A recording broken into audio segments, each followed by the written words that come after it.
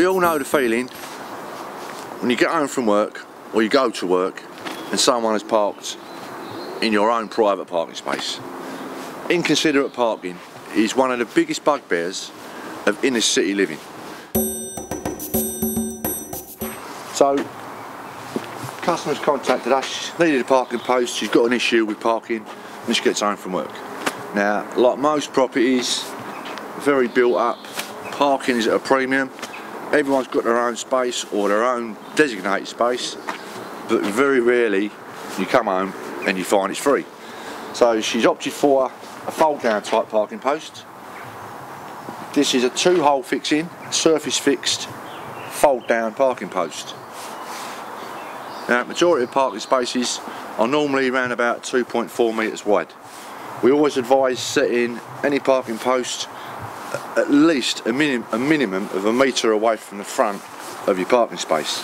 What this will do, it will give you, if someone's trying to turn around or three-point turn in a car park and your post is right at the very front, there's a possibility it could get knocked, maybe get damaged. So if you set the post back at least a metre from the front, central to the parking bay, pretty much safe in the knowledge that no one's going to really reverse into the post, no one can park behind it and no one can park in front of it. So that's how we normally set out on a parking bay. In this instance, the lady's also chosen white line marking. Now we use a thermoplastic line which is burnt into the surface. It's totally optional. Some customers would like to have their own bay marked out, but that's a service we provide. So purely down to each individual customer. Now, if you're going to do the fit the post yourself, I'm just going to show you what you're going to need, what we'd advise you use. So you need a good power drill, use the epoxy resin, we do supply this, the resin gun, the 2 studs and the 3 varieties of stud heads for the studs.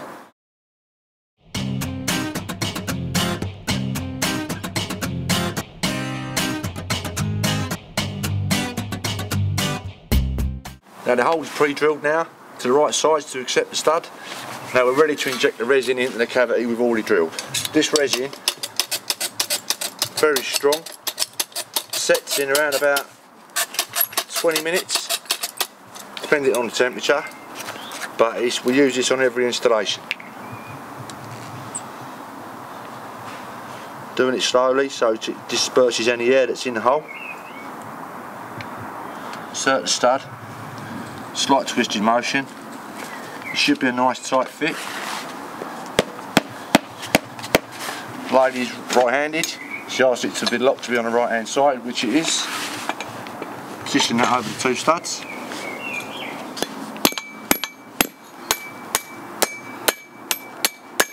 What you don't want is too much stud showing. It can look a bit ugly. It's not a very nice finish. Now I'm going to let that set around about 20 minutes, and I'll tighten it up and show you how to use the post.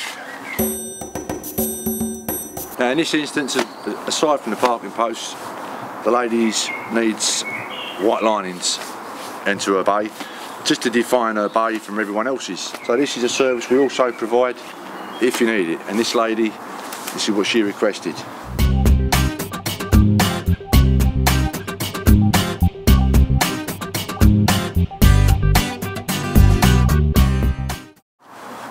Now I've let the post set, the resin set, about 20 minutes. And the lady's chosen just to have a standard nut on the stud. That's pulling the post right down into the tarmac. That is by far the strongest fixing you'll get in the tarmac. This particular post is one of our hinge posts. Got an integral lock. It's made in the UK.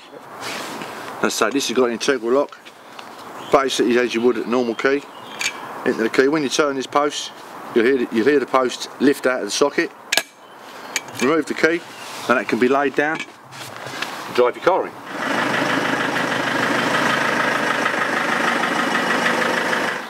To lock the post, this particular post, pull vertical, push down into the recess, that post will lock itself.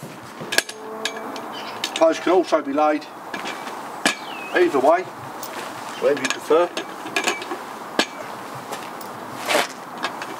Press that right, lock the post. So to sum up, it was just a brief demonstration just to show you how to install a parking post. Customers now got their own private bay, fully secured, job done.